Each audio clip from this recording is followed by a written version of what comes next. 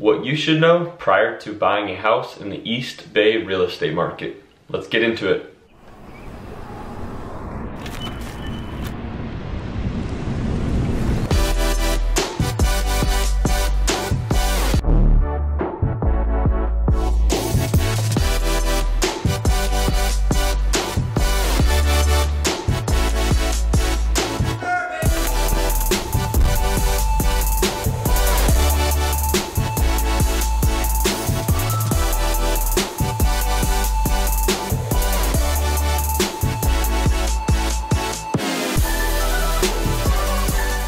What's up everybody, my name is Cooper Eisenmann. I am a full-time real estate agent here in the Tri-Valley and San Ramon Valley areas of the East Bay area, which consists of Livermore, Pleasanton, Dublin, San Ramon, Danville, and Alamo.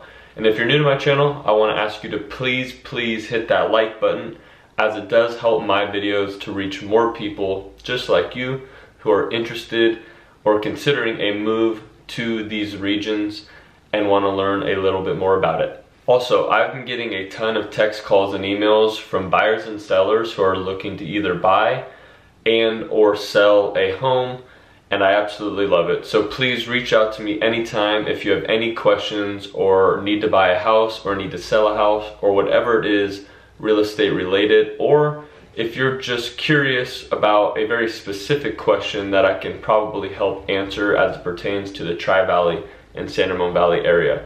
I'm going to put my contact information down here at the bottom. I always get back to you within 15 or 20 minutes, so it's super fast and super convenient. Now, it's no secret that the real estate market in the entire country has seen massive growth over the past year and a half, and the Bay Area, and more specifically the East Bay Area, are definitely no exception. Now, many were questioning just what would happen to the real estate market at the beginning of the pandemic, but I don't think anybody really knew that it would cause one of the most fierce and competitive real estate markets to date. So with that being said, I want to discuss a few key points with you to help prepare you if you're about to enter the East Bay real estate market to buy a home. In this market, and I don't know about other parts of the country, but your offer won't even be looked at or entertained if you don't have a pre-approval letter that comes along with it. First things first is finding a real estate agent, and probably more importantly is getting your loan pre-approval if you're going to need a mortgage when you buy your home. Especially in this market, you need to have your mortgage locked down and fully approved prior to even seeing one house. Now, why would you need a loan that quickly and be prepared? Because in this market, it is so fierce and so competitive that if you find a home that you really like, you may only have a couple days to do your due diligence and prepare an offer. And there won't be enough time for you to get a pre-approval for a mortgage after you find a home you like. You must lock down that pre-approval beforehand.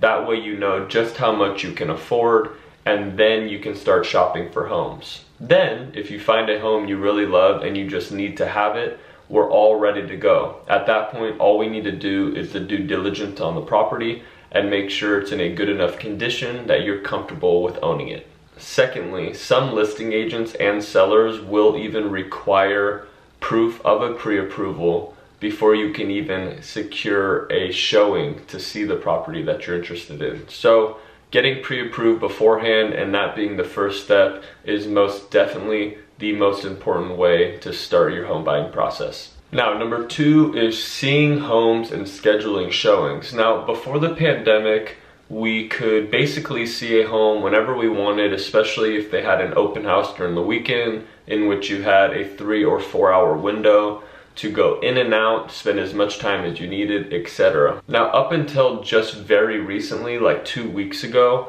we had to schedule showings in 20 or 30 minute windows, and it could only be 2 buyers and their agent at a time in the home. So seeing a home was much more difficult because you had to schedule a showing. But about 2 weeks ago, California opened open houses again, giving buyers and agents the opportunity to see homes more freely. But what has stayed the same is the fact that buyers and agents need to sign PED forms prior to seeing homes in person.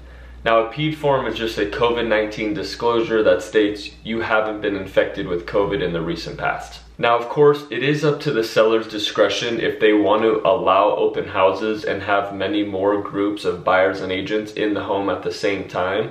And if they don't, then we are still restricted to a 20 or 30-minute window, in which case you will need to reach out to your real estate agent and have him or her look into the available time slots and see if it works for your schedule. Now, number 3 is offers and due diligence. What you can expect to write in an offer and the terms, and how you can expect to go about doing your own due diligence on a property you're interested in buying. Now, 90% of homes during COVID or even prior to COVID, at least in the Bay Area real estate market, come with a full set of disclosures so you know the full condition of the house prior to even writing an offer. Those include seller disclosures, which ask the current owner specific questions about the property that only they would know. It also includes a full set of inspection disclosures, including a roof inspection, a home inspection, and a pest inspection.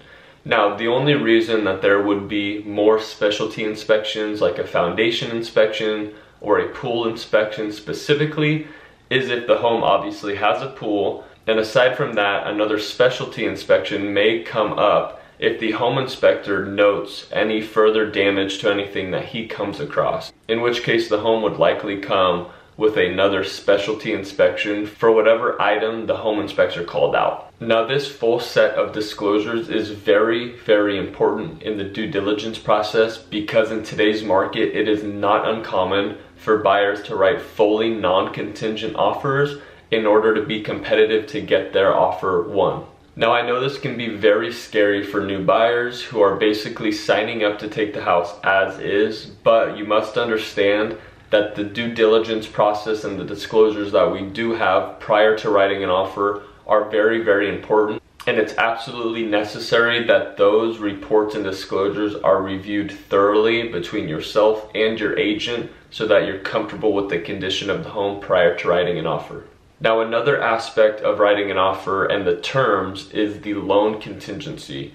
And this goes back to my first point on how important it is to solidify your loan beforehand, because you need to be absolutely sure that you can acquire financing. And a good mortgage broker is going to be able to really lock that down, get all of your information, all your documentation, and be certain that you're going to be able to acquire this loan and close the deal. Now, not necessarily the most important aspect, but definitely just as important as the loan and inspection contingency is the appraisal contingency. Now, if you're getting a mortgage to purchase a home, the mortgage broker or lender is going to require that the home has an appraisal to make sure that it's worth what you're paying for it.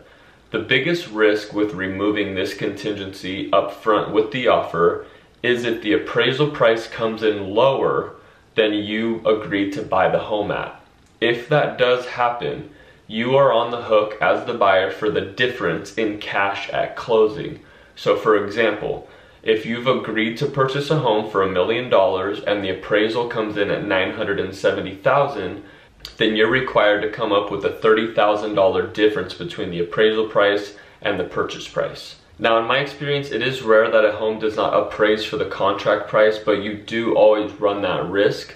So if you have any questions on how you can ease your nerves prior to writing an offer in regards to appraisals, reach out to me anytime. I'd like to explain a couple things to you.